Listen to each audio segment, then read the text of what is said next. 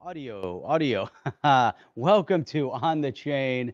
This is Jeff. We are here live on a Sunday morning with our coffee. Make sure you go out and get your espresso because today we are going to be talking about Ripple XRP 22 and beyond. So 2022 and beyond. This is the key of the topic tonight. That's from NFTs to CBDCs. The Ledger City. We're going to go through the ledger. What is the Ledger City? The first XRP metaverse? Can you really own land in this XRP world? And so I want to get into that a little bit because it is like 1 week away from registration date of the Ledger City. Is it going to be a success or is it going to flop? Is it going to be short term and and have these massive gains, kind of like the crypto kitty, or is it going to get out there and compete with Decentraland and many of the others and really vying for positioning for some of these big conglomerates out there investing their money into the metaverse? So, what's up with all the metaverse talk and the collapse of Facebook's Meta? Their the stockholders, lashing back at this notion of moving Facebook over into the metaverse and changing its name to something that no one's going to remember, to the Meta. I don't know. Anyhow, there's a ton of things that I want to dig into, including a Ripple paper that has come out talking about what is going to happen here in 2022. So, want to get into all of that. So, if you guys are ready to kick this thing off, Sir John, we're going to get into that as well with those original screenshots. So, let's see here. What do we got? Do we got something? Do we have a way to kick this thing off? All right, here we go. Welcome to On the Chain. All right.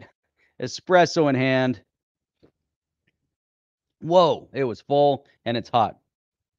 Didn't realize they filled it up so much. Right to the top. Great. Okay, so here we go. Where are we going to start? I think where I want to start is this idea now that we've seen a lot of associations, we've seen a lot of partnerships rising up with Ripple around the world. Obviously, we know where the SEC stands, not just on Ripple, but also on XRP. It's really important to see that there's been a lot of conversation recently. There was some articles that had come out in March of 2021, and those are all beginning to resurface again. That Ripple utilizing XRP is going to become a bridge for CBDCs around the world. Now, this was, an article that's already, or this discussion point that's already a year old, and it's beginning to resurface. However, what isn't resurfacing and what is new is that, yes, there are multiple new partnerships and new associations that are popping up all over the place. And one of those new associations that is popping up, and we're going to get into this here a little bit right now, is the Digital Euro Association. So, yes, the Digital Euro Association. And this is, important. And, there's going to be multiples that we discuss here. And so, this one in specific, why is it important? Well, because the Digital Association, and here's Ripple joining the Digital Euro Association as a supporting partner to further develop our work with CBDCs. Now, Chip and I have discussed this notion of decentralization versus centralization, decentralization pushing into freedoms, centralization pushing into, more centralization.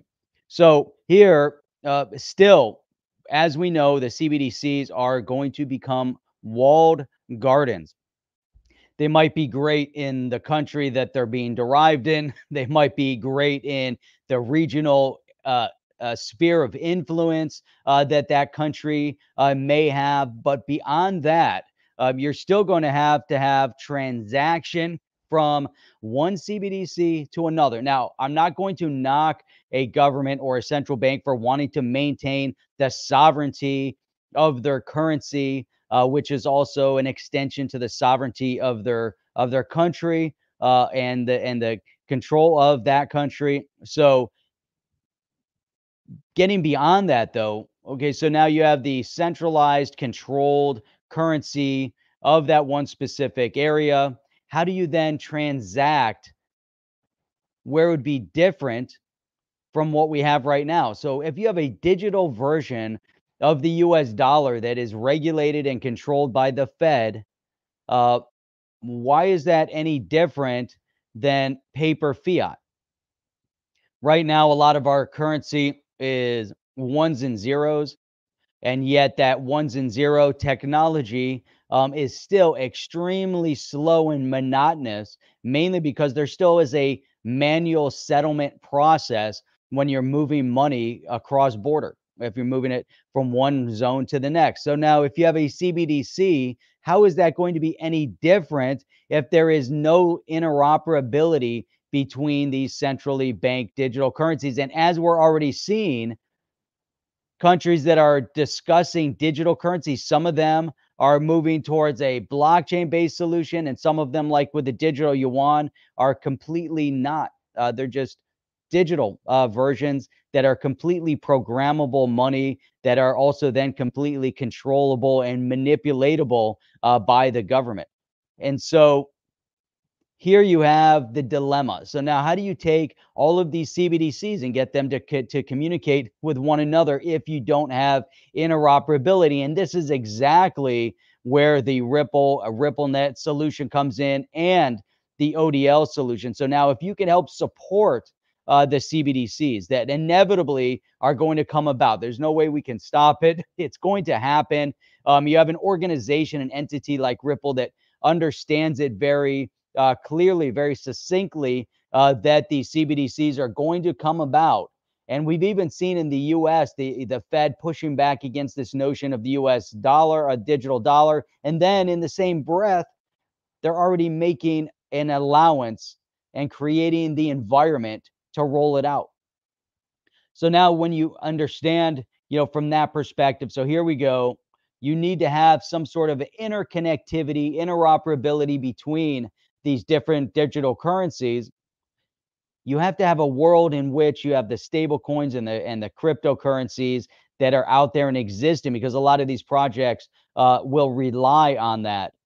And so here you have Ripple understanding the broader scope and the broader vision of what's happening. And so joining with the Digital Euro Association said, this is one part of our larger goal to develop and deliver global solutions for CBDCs and stable coins through our blockchain and crypto expertise. Now, the one thing that in the US they have not done very well is actually reaching out to those companies that have the expertise in rolling out blockchain and cryptocurrency. What they have done is push back and attack the experts, supposedly on behalf of the retail investor. Yet in the rest of the world, like with the Digital Euro Association, if you just look at their Twitter, the Digital Euro Association is a think tank specializing in crypto assets, stablecoins, central bank digital currencies, and other forms of digital money. So, whoa, almost burned myself again on this coffee. Hang on.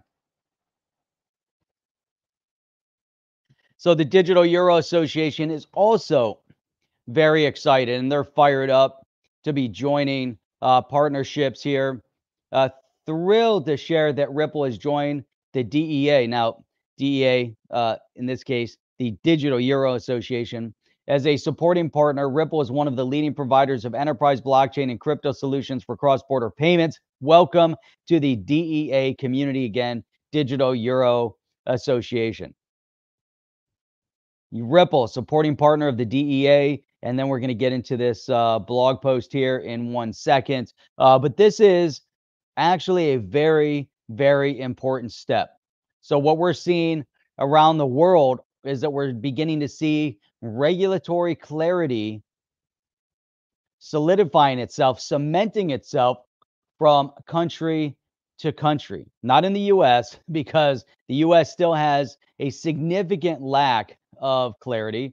Around the world, however, we are starting to see this cohesion of bringing stablecoin and cryptocurrency to the mainstream through normal conversation, not through um, enforcement, not through Gary Gensler's pillars of enforcement, not through legal action, but through conversation, through discussion, through analyzing and working. Guess what? Working with the experts. What a notion. What a notion. Work with the experts that truly understand digital asset, cryptocurrency. Work with experts that have been in this since the beginning, that understand how to develop and build this out. So here you have the Digital Euro Association now announcing this partnership. To them, obviously, is a big deal because Ripple is one of the biggest players. Now, could you imagine if you take an organization like the Digital Euro Association and they look over at Ripple and say, hey, you know what? The SEC in the US is suing you. They're going after you. They're going after members or holders, retail holders of XRP because they've singled out XRP amongst all the thousands of digital assets.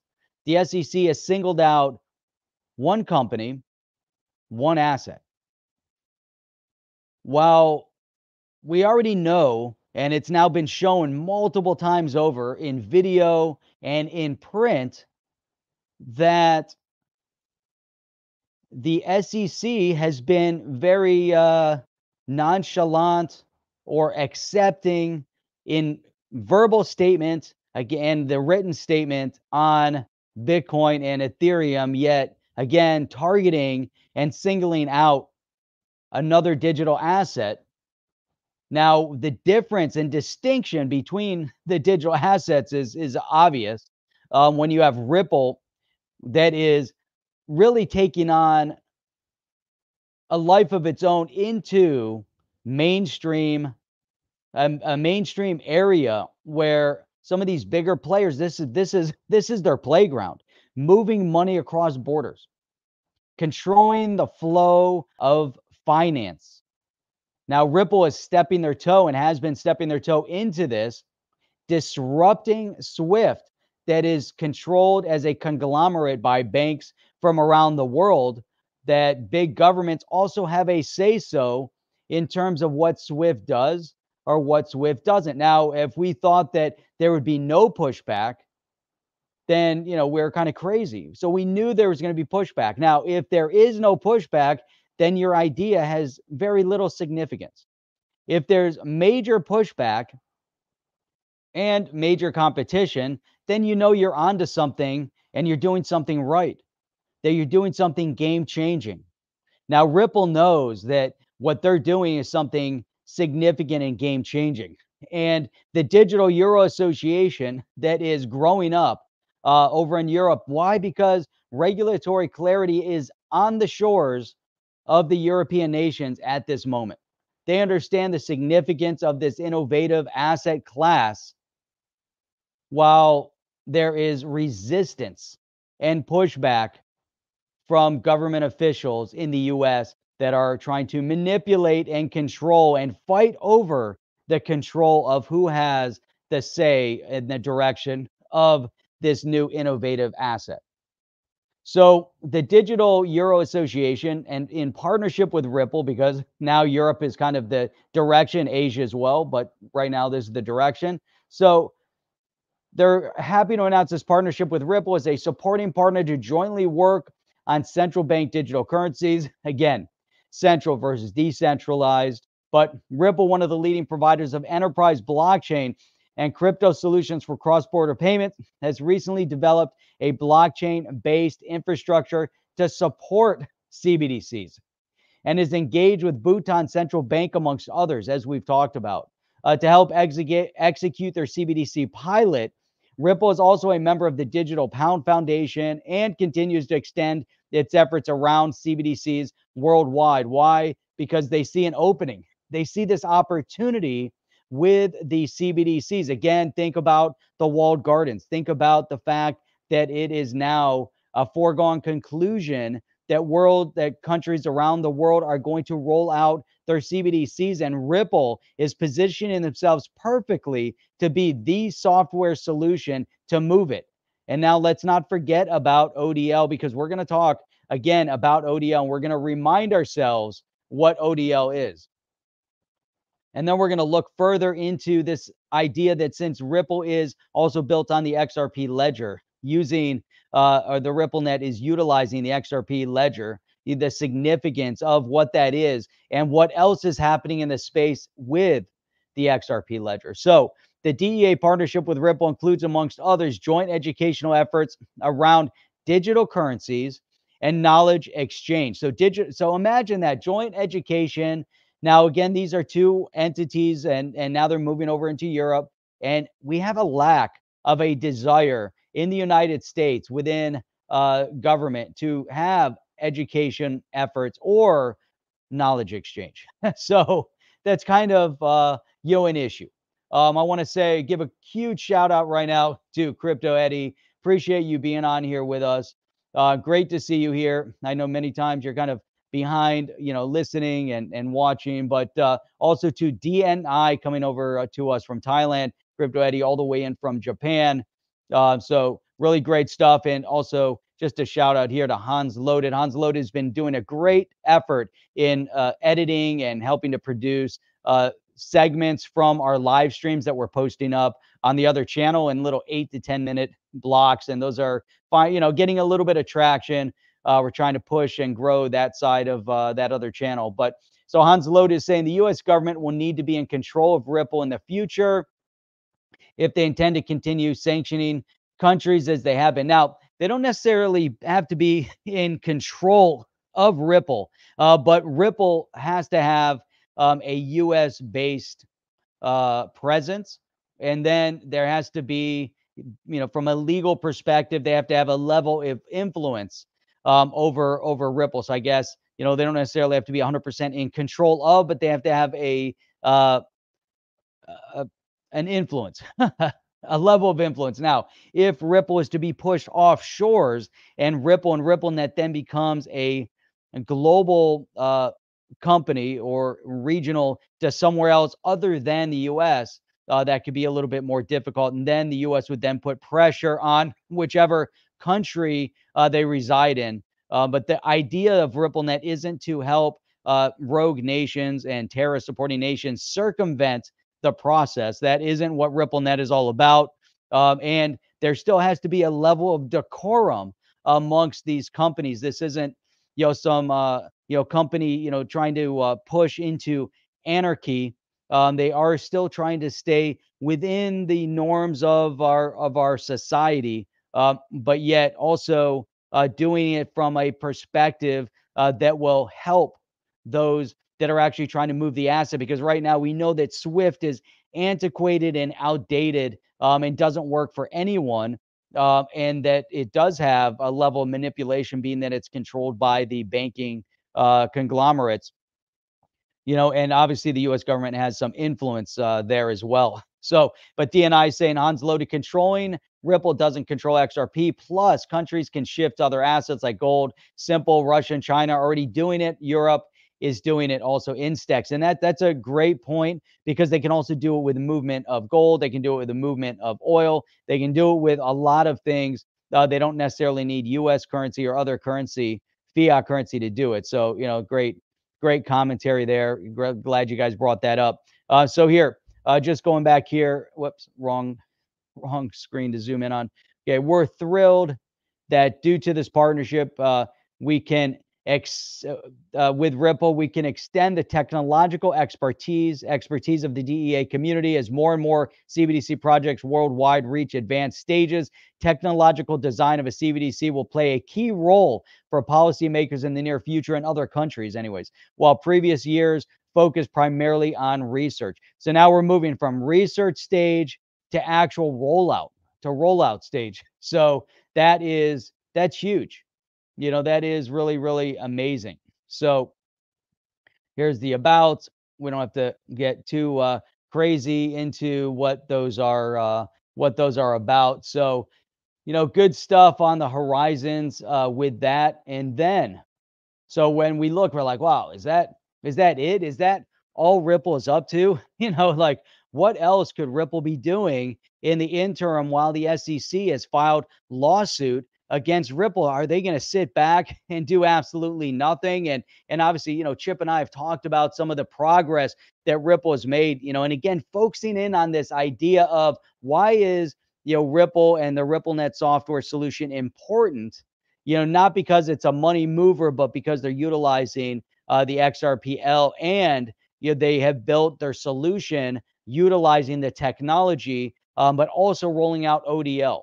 Now, ODL is little by little, gaining some influence in some areas, and ODL is the on-demand liquidity, which is really the game changer for moving money all over the place. And everybody is concerned about liquidity and movement of funds, and the liquidity aspect is what streamlines and makes it's the oil to the engine. So without the ODL, without the liquidity, and in this case on demand liquidity, without liquidity there's no engine movement within finance. So this makes it better. This is a synthetic, let's say it's a synthetic oil. So your engine parts work much better with less friction.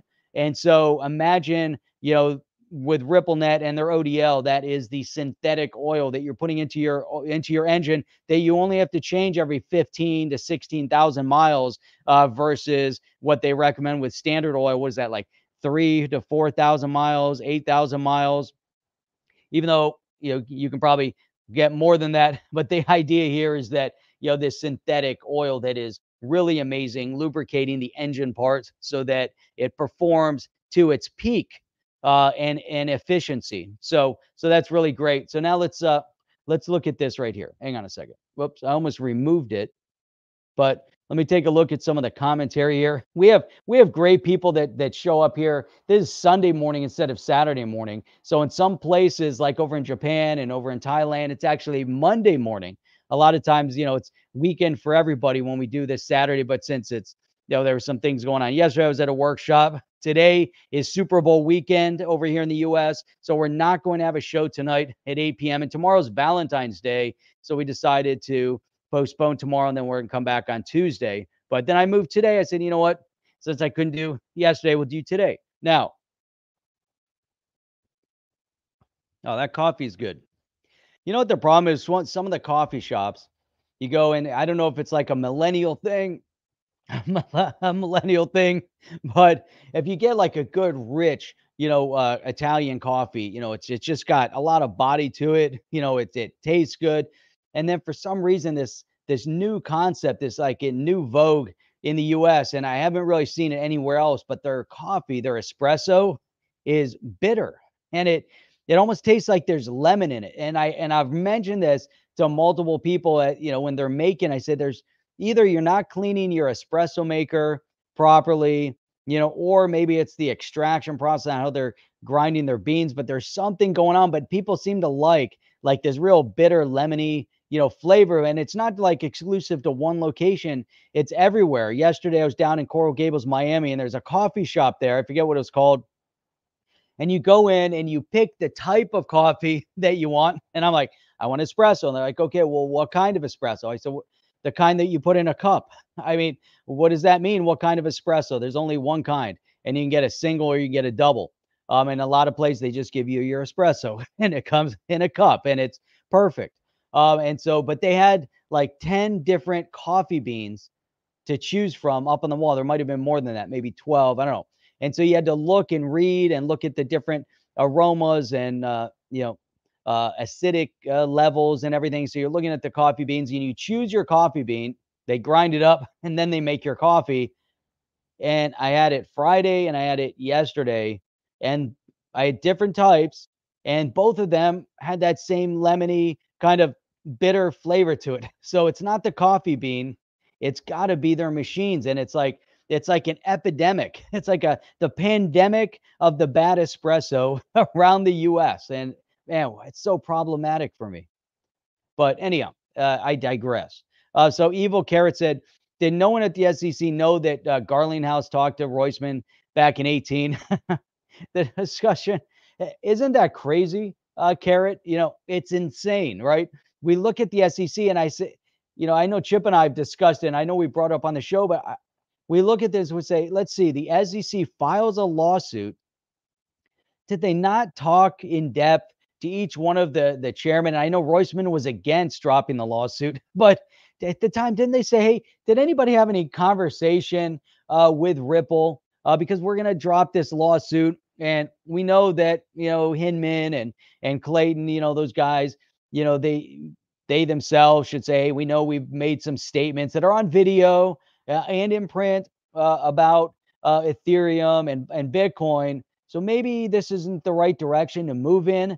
And Roisman, didn't you have a conversation with Garlinghouse? And haven't we had any other action or activity regarding the Ethereum Foundation? Maybe we should rethink the position here. That's why I always believed, and I told Chip, I think there's a lot more to this lawsuit than what we see on its face, and there's things that we'll probably never know from a power struggle perspective and a political perspective that's going on somewhere behind the scenes that might have a lot to do with the banks, might have a lot to do with Swift, might have a lot to do with things that we don't know from a regulatory control perspective. We can, guess at it, but it does not make any sense. And I think there's a lot of these inconsistencies that we're seeing, or maybe it's just that government officials are just inefficient.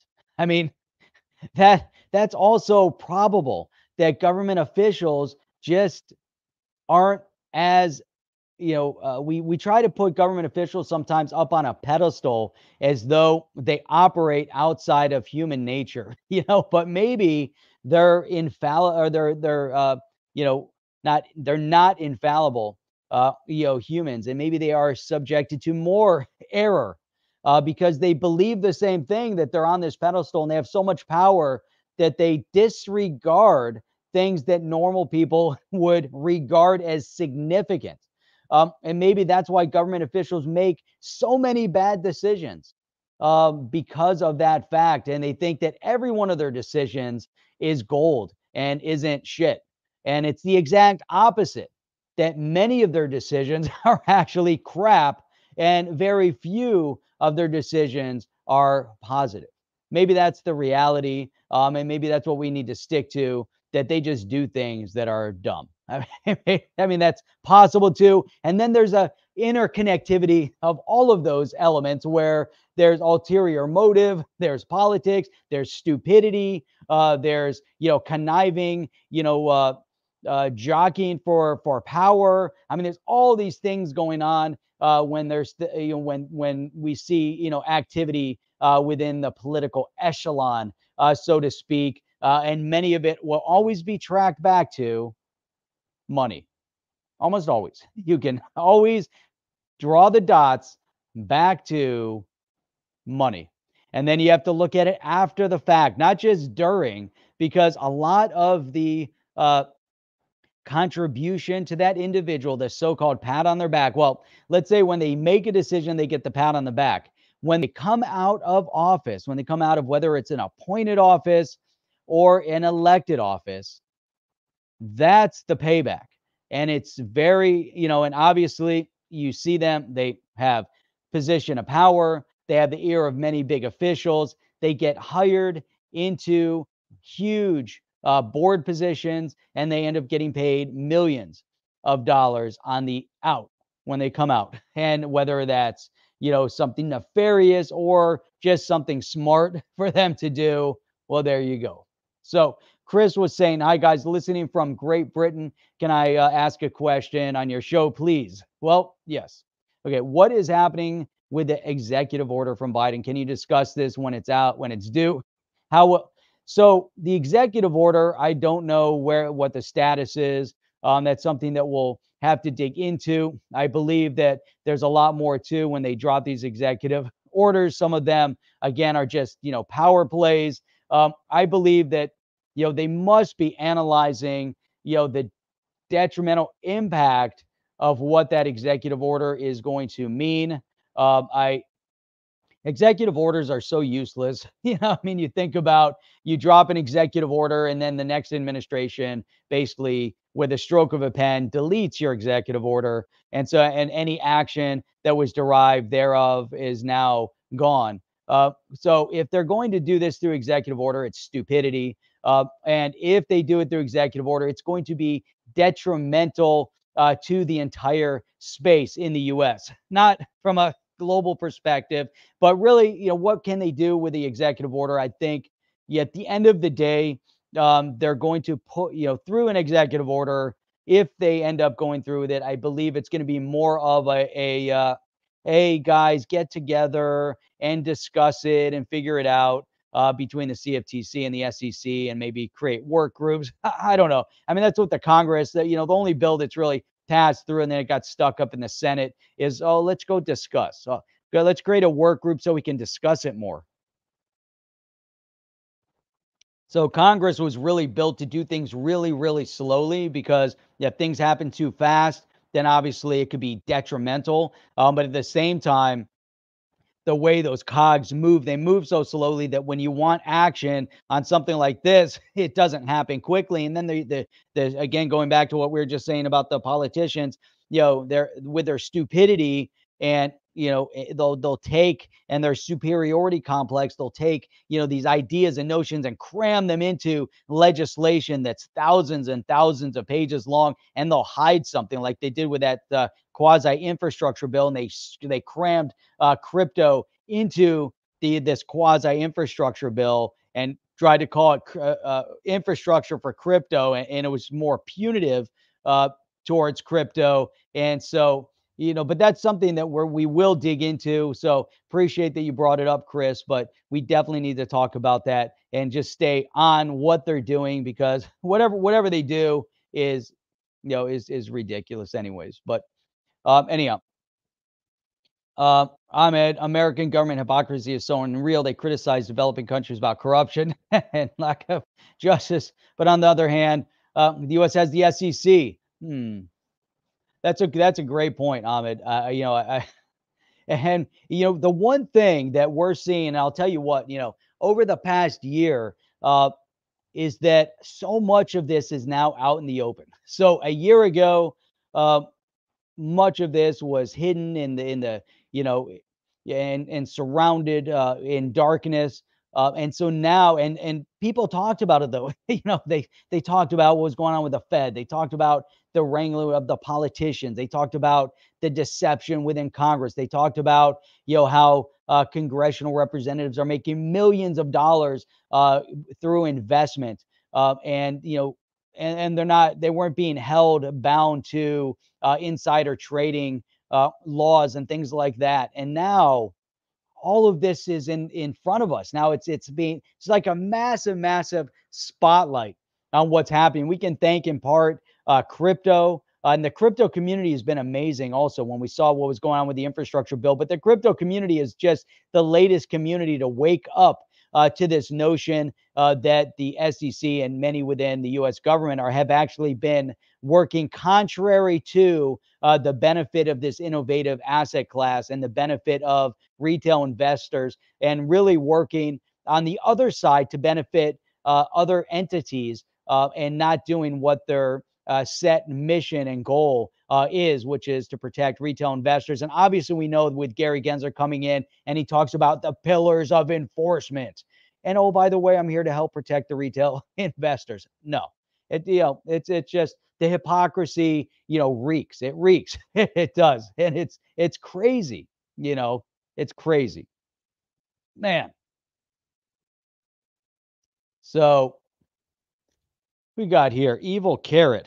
So the evil carrot is espresso latte caramel, choco bitter agave creamy with a sprinkle of lemon zest. That's, you know what? Give me some just straight espresso with nothing in it. Well, I'll tell you what, last night after dinner, we're down in Hollywood. Have you been in downtown Hollywood outside of Fort Lauderdale?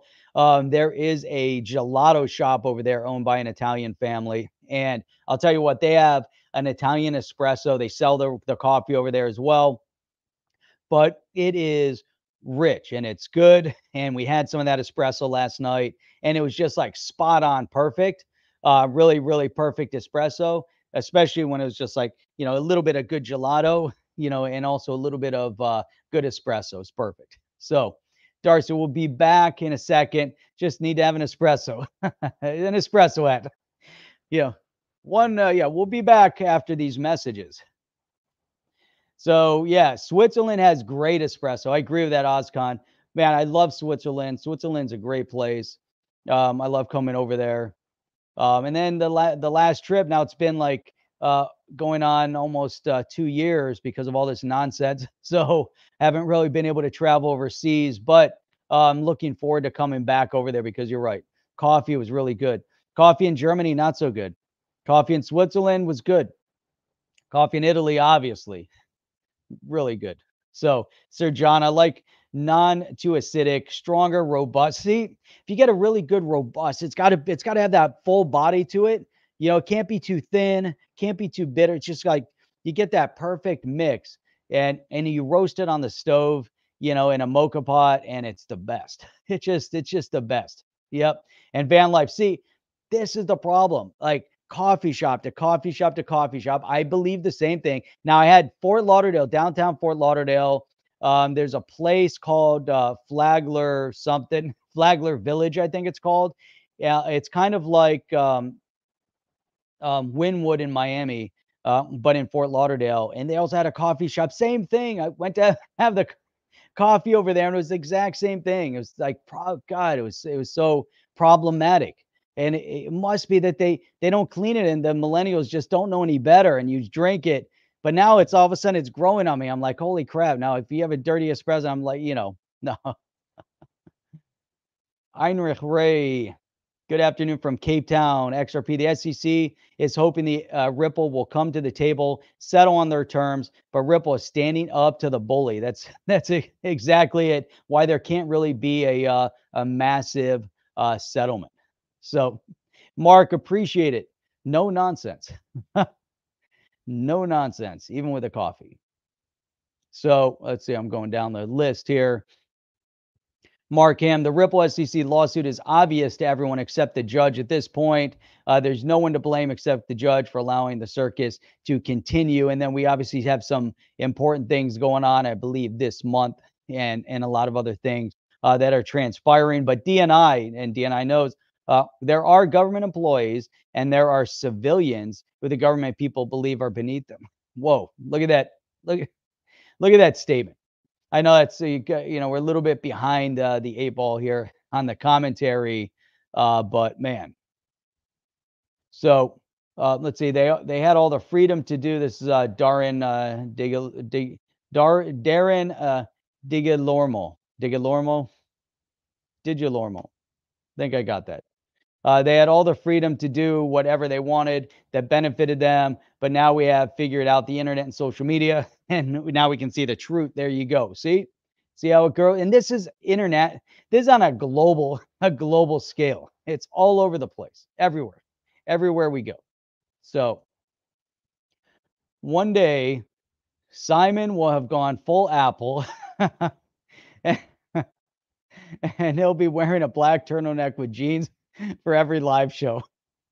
Chip, from now on, the OTC uniform is a black turtleneck and jeans.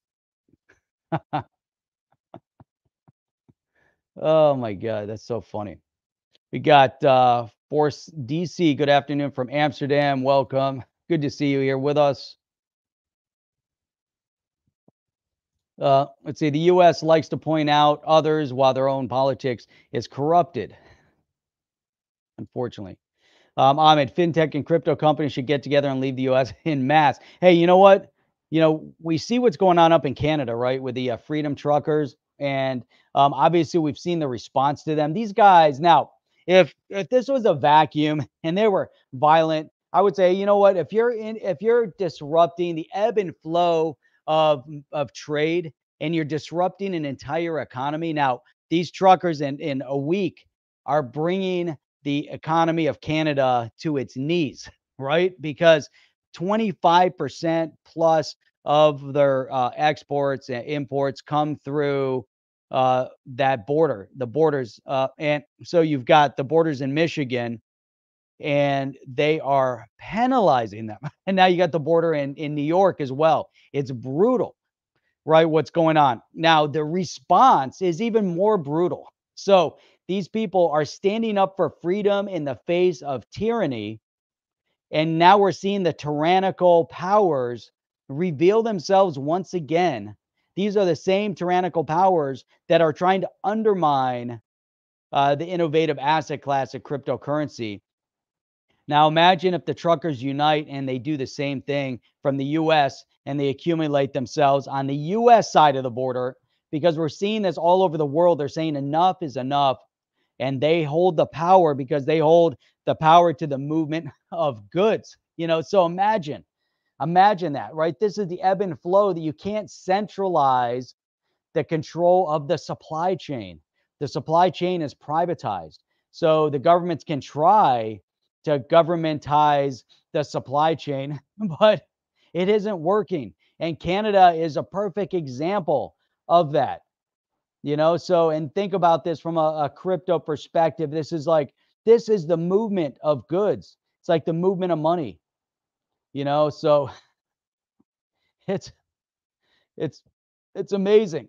So we've got the pillars of corruption. Blockchain, the Badshaw. You got morning. Good morning. Good morning. So let me scroll down. I know I kind of really, man, coffee in Dominican Republic. Yeah, the DR's got some good coffee as well. So let's see. The whole world needs the US for crypto clarity. Even the other countries are maybe in the right direction. I agree with that. I think the US definitely, holds a significant place within the full regulation or clarity or movement of asset around the world. The US is definitely important and instrumental, and that's why we got to get them on board. But that's also why 2022 is so critical, right? So the midterm elections in the United States are critical to the outcome of this innovative asset class. So very, very, very, very important. And we have to think forward, to 2024, how critical that is. And we're seeing the inability of a government unfold, and the notion, and I don't want to get into this conversation about what's going on over in the Ukraine, but we've heard 5 years of nothing but Russia and Ukraine. And so, oh, big surprise, right? So that's a whole different show to get into that conversation. But keep your eyes open, stay vigilant about what's happening, understand the dynamics and the movement of money and the movement of politics, because there's a lot that goes on, right? So, Darren, could you imagine what the media would be saying about the truckers if we didn't have the internet? Now, the media is already saying it, so we we know exactly what they're saying, and it's horrendous. The things that they've said about these truckers, they've called them Nazis, they've called them, they've called them insurrectionists, they've labeled these people up, and all of those are probably bad words to say on here right now. But the things they've now, could you imagine if they flip the narrative, and imagine if they start shining a spotlight on cryptocurrency? Can you imagine if they take that same narrative, right? Let's say we all get very outspoken, the way it had been with the infrastructure bill, and everyone was very, very outspoken about and calling the senators and saying senators were, and then because the phones were ringing off the hook, it held up the infrastructure bill for like 2 or 3 days. Now imagine what happened with the truckers happens to people within the crypto space. Just imagine.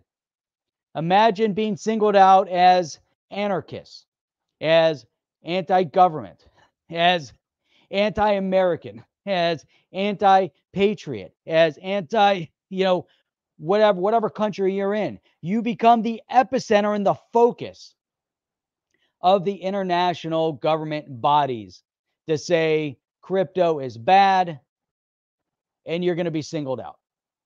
Now imagine that, right? So this is the SEC with Gary Gensler, obviously, and this potentiality within the executive order that was brought up earlier. What could happen with the executive order? That's exactly the notion, right? So if you get outspoken, and the blockchain companies and Ripple and FTX, so imagine now if they said, hey, you know what? No, these guys are trying to impede the flow of money. So RippleNet and Ripple all of a sudden becomes the bad guy in the US, right? Bitcoin becomes, that's what they tried to do, right? So you got to pull this into perspective, and we have to really look at things and understand every aspect of what's happening.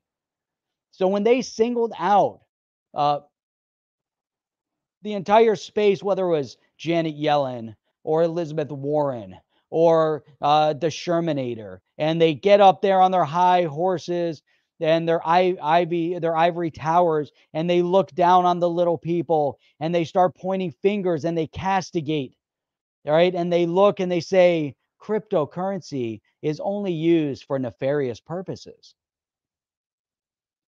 Bitcoin is used by criminal entity, by those that want to hide their wrongdoings. They're using cryptocurrency and Bitcoin. And then come to find out that we see a couple that we talked about the other day that get $3.6 billion worth of Bitcoin confiscated. Now, if all that happened in the dark, A, how did they track them down? How did they know that they were involved in the theft and trying to launder all of that Bitcoin? How did that happen? And then if it did happen, how did they confiscate $3.6 billion in Bitcoin if it's only used for nefarious purposes by criminal entities and cannot be tracked or traced?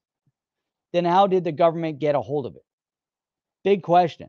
So now we've already seen the tidbits. So the fact that they can single out what's going on with the truckers is the exact same way they tried to single out those within the cryptocurrency space. And they put the henchman, the enforcer, the pillars of enforcement, and the enforcer himself, the cop on the beat, Gary Gensler, right? So you have him up there in his ivory towers talking from his living room, with his fireplace and all of that stuff. And yet we see what they can do. We see how they've singled out different entities, different people. If you think different than them, if you look different than them, if you believe different than them, then you're the bad guy.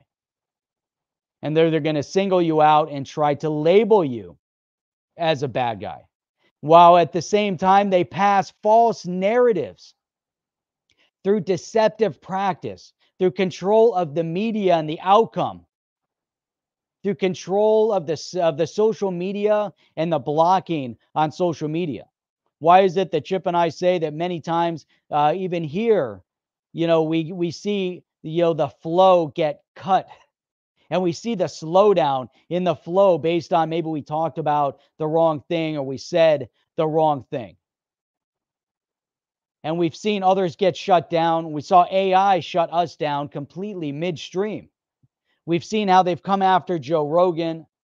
We've seen how they've come after many. We saw Thinking Crypto, Tony from Thinking Crypto, his channel got shut down overnight. And they said, well, it was AI.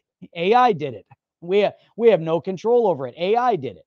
Now, how nice to hide behind AI when we know that they think the same way.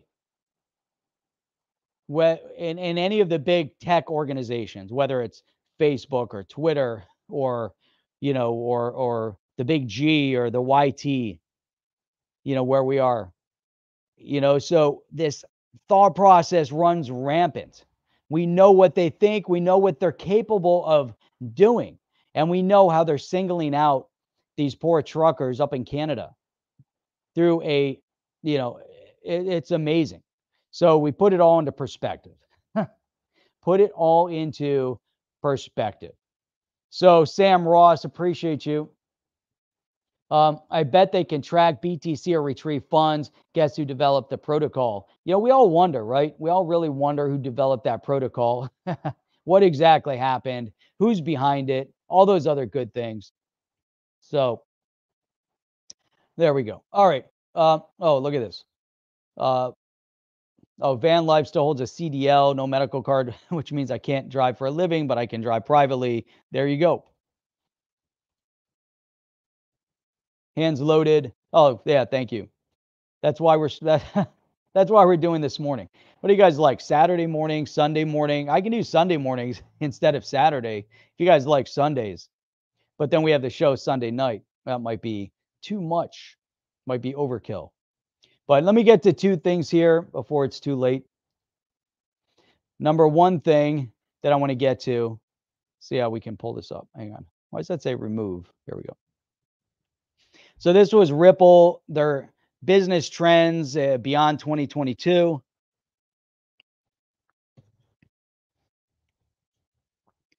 Sam Ross. Well, SHA 256 was developed by dot. Wonder. So let's see. So the new value, crypto trends in business and beyond. This is so we got the tokenization, managed moving compliance conclusions. So I like this, how they open. When we look out across today's finance landscape, we see a tremendous amount of change. This isn't potential change or projected change, it's actual change. There are many factors driving that change, but this report focuses on the role of key blockchain use cases like payments and DeFi and the token types, often referred to as digital assets, for those use cases, including cryptocurrencies, central bank digital currencies, NFTs, and more. Right? So the evolving internet. Look at that. Look at that growth. Browse, email, search, kind of grew, got to a certain share purchase, gig economy, and the tokenize, manage, and move. Look at that. Look at that growth. Web 0.1, Web 0.2 or 2.0, Web 0.3 is the internet of value. Massive growth. It's going to be bigger growth than in Web 1 or 2. So it's going to be big. Terms are evolving along with the tech, the internet of value, Web 3.0, the metaverse. These are related and overlapping names for the new decentralized approach to managing value. That's big, right? Decentralized approach. I like it. Tokenize, establish the digital representation of value on the blockchain. Manage, wields tokenized value through actions such as holding, hedging, staking, lending, borrowing, and more. Oh, you know what I forgot to do? I should have done this a lot earlier. Meant to do it. Sometimes you can't remember to do it. Like, subscribe, and hit the bell notifier. All right. Manage wields tokenized value through actions such as holding, hedging, staking, lending, borrowing, and more. Sends value from one place, person, or organization to another. Moving money. What a thought. What a thought. So, the big picture. There are high expectation within institutions for wide-scale adoption, impact of blockchain tech, crypto, central bank digital currencies. Tech and assets are maturing, more enterprise leveraging them in various ways, which is great. More consumers understand both crypto and NFT. Blockchain-based use case and the related benefits continue to multiply at a rapid rate for institution, governments, and consumers. I like that part because there's no stopping it. Cat's out of the bag. It's growing faster than the internet. I know you guys can't see this. I should have been zooming in a little bit more, but anyhow. Specific tokens, NFTs are rapidly introducing consumers to blockchain and crypto. But the NFT consumer experience, it's not easy. Obviously, we know it's difficult and expensive if you're using Ethereum. CBDCs have gone from design to reality. There's 80 of them right now. For blockchain and payments in particular, CBDCs will add to the work already being done by crypto and stablecoin. Hints of finance leaders across both financial institutions and enterprise are again seeing tokens, including crypto, as an even more powerful force than the foundational blockchain tech which drives them. Crypto, right? Tokens and blockchain appear to follow a usage pattern, with exchanging, holding, and sending payments being the first wave of activity, followed and accompanied by more sophisticated scenarios supported by enhanced programmability. Man, this is really massive. I mean, you think about this is kind of ripples, anticipation of what's going to be happening here moving forward, and the mainstream mainstreamization, let's call it, of the crypto space, of the NFT space, how it's moving into general public. So as much as the SEC wants to push back, they can't. It's out of the bag. The Asia Pacific nations, the Latin America nations, the Middle East, Africa, and Europe. But North America, they're trying with the US. It's because of who we have in power right now. Put someone else in power. There's some very vocal voices in Congress, as we know, Tom Emmer, Warren Davidson, amongst others, that are getting louder and louder and louder. Green blockchains such as XRP Ledger do exist. Okay, let's skip that. Tokenize. Tokens, otherwise known as digital assets, are the avatars of value on the internet of value. Wow. When you represent value in a token, meaning in a digital form that is managed on a blockchain, you give that value new capabilities, including a rare combination of transparency and privacy combined with astonishing agility and decentralized security. Look at that. This is what the SEC is pushing back against. This is what they are resisting. But it's inevitable. They can't stop it. It's moving faster and faster and faster. The growing interest of NFTs is massive. Massive. $10 billion worth of NFT traded in 21. The value of the metaverse is growing. We'll see where that goes. We'll see if it's exciting or not so exciting. Maybe it's the gaming world. Maybe it's not. Who knows where it's going. There's a lot of opportunity. They think that it's going to be massive. Maybe it brings all the gamers together. Maybe it does something else. Who knows? Functional versus emotional NFT benefit. Obviously, there's a lot of emotional, but look at all the functional. Now, NFTs, obviously, we can see that like movement of real estate. There's a lot more with the NFT space. I think NFTs will grow. We're just seeing kind of scratching the surface. Music, collectibles, gaming, sports, arts. Not even talking about real estate yet, but physical and digital experience. What's holding it back? Well, the barriers to entry are the expense. Way too expensive. Way too expensive. Way too complicated. I mean, it's ridiculous. Forget about this sustainable NFT. That's a narrative we don't need to discuss. Smarter people will figure out how to make it more efficient at some point in time. But will consumer NFTs endure? Who knows? NFTs, are they a fad without substance, or will they be an enduring and important part of our everyday lives? We believe that the current complexity and confusion that surrounds NFTs will give way to greater simplicity and understanding, and this will clear the way for more individuals to feel more directly an emotional value, the emotional value of the NFTs. But NFTs in business, yeah, right now the barrier to entry of the NFT is astonishing. The cost of trying to move Ethereum is outrageous. It's outlandish. It's not just outrageous. And then you try to get into some of these NFT games, and Chip and I are doing, it's like, oh, it's like, half an Ethereum to buy an avatar. It's 2 Ethereum to buy. It's only a 1.5 Ethereum to buy an avatar. What? It's like a $5,000. Yeah, I'm just going to throw out my Ethereum and get one of these NFT avatars that I don't even know if you're going to be around a year from now, and you're just going to crash and burn. And I'm going to send one of my Ethereums over there. Let me dabble in $100. Let me get an avatar for $100 and play your game. And let me dip my toe and see if it works. Instead, you have the NFTs. They don't even have the rest of their solution in place, and yet people are buying avatars for ridiculous amounts of money, not even knowing if that NFT, if the company's just going to disappear and go away. I mean, it's amazing, and they go up in value.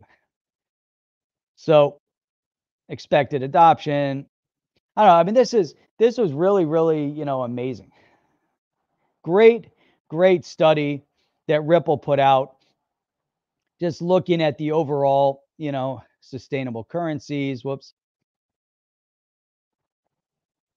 CBDCs, carbon XRP ledger, what they could use, Hyperledger, Fabric, Corda, Ethereum, using the So overall, it's really, really, really cool. I'm just looking at this report and seeing how they're discussing it, and it's really impressive to me. I mean, it's just like, amazing, what they see, the vision of where everything is going. And, I'd have to be remiss here to not mention Ledger City. So let's put that in the stream, the Ledger City, because I said I would talk about it. I said that I would talk about the Ledger City. So before we do that, let me do that one. Look at it. Ledger City. We'll talk about it for a minute. But Sir John brought up graphics. Well, you can't register for another week. So 7 days from now, you can register ledgercitygame.com. I don't know what it's going to be. I don't know if it's going to be any good, but it's kind of cool that they're building in this direction. The Ledger City is a game powered by XRP blockchain. By owning crypto, you own real estate, experience true ownership of digital assets. So somehow your ownership of XRP will allow you to own real estate within the Ledger City to start out. So it is a push into Ledger City. Now, I wouldn't say these graphics are like all inspiring in any way, shape, or of the word here, but like you got the panorama. You kind of see their platform here, what they're building. I don't know if that's what it's going to look like. Like I said, it's not like, oh, these are the most amazing graphics ever, and I'm playing this video game and it's great. But it's interesting, right? I mean, look at this. They're not actually bad avatars here. If this is what it's really going to look like, I don't know. I mean, people play Minecraft and love Minecraft. Sometimes I don't want great graphics. And I think great graphics have taken away the simplicity and the fun of playing video games sometimes. But here goes the account, XRP 10,551, and they have the big tower, and your XRP holdings, you'll own real estate in their game based on your XRP holdings. And not sure exactly everything that's going to happen, but you get to the game and you'll be able to register. You kind of read some more about it. If you already own XRP, you already own property in Ledger City. It's kind of cool. So yeah, I mean, the graph to me, I'm happy with it. If this is what it really looks like, hey, it's going to be very cool. I don't know if this is what it's going to look like, but again, how cool is this as an idea? Check it out. You'll be able to register a week from now. I don't think it launches until April or something like that. I don't know exactly, but what a cool thing. I've reached out to them to see if we can get the CEO of Ledger City over here on the chain. Would be very cool. You can get a Ledger City duck on the Sologenic DEX. That's what Brady Mecco is saying. Go check it out. You can get it for 123 XRP over on the Sologenic DEX. You can start getting ducks. Jim D says, my concern about Ledger City is it's a backdoor way to KY XRP wallets. Yeah, I don't know. So that's something we gotta look at. I like that. Definitely got to worry about different things like that. So glad you brought that up on the KYC. Hydrobolic Jim D, if you set up a charitable remainder trust, you don't have to worry about taxes. That's interesting too. That's a different conversation. So we just did. so anyhow, I'm over the time. You guys were amazing. We had about 200 people on this morning on a Sunday morning on a kind of a, we're supposed to stream yesterday, but looking forward to talking to you guys again. But we will be back here Tuesday. We're not going to be on tonight. It's Super Bowl weekend, Super Bowl tonight, Valentine's Day tomorrow. So everybody enjoy 2 days off from On the Chain, and we'll be back here with you guys over here on the chain, 8 p.m. Eastern Standard Time on Tuesday, and we do stream 6 days a week, Sunday through Thursday, 8 p.m. Eastern Standard Time, and typically every Saturday at 8 a.m. Eastern Standard Time. But if you guys like Sunday mornings, maybe we'll push it. I don't know. We'll have to figure that part out, see how that one works. But you guys are amazing. Why? Because we have the best and the brightest, the smartest in the crypto space that gather here 6 days a week on the chain. We have the best community. Looking forward to you guys. And we will be rolling out a way for you guys to support on the chain right here through YouTube. We're working on that. You'll have some unique avatar and some unique recognition as a supporter and member of On the Chain here on YouTube. You can also support us from the website. And we are going to roll out a meetup, a digital meetup. So Chip and I need to work on that, and we're going to talk about dates for the digital meetup, and it'll be amazing. And then we've got Berserker, 8 a.m. Pacific time, 8, 9, 10, 11 a.m. Eastern time, right here, not on the chain, but right here on YouTube, I should say. But Berserker coffee time at 8 a.m. Pacific time, 11 a.m. Eastern time. Go check out Berserker. So that's all I've got. That's all you've got. And we'll check you guys out on the next one. I'm out. Are you down with OTC? Please like, subscribe, and click the bell to be notified when the next video drops.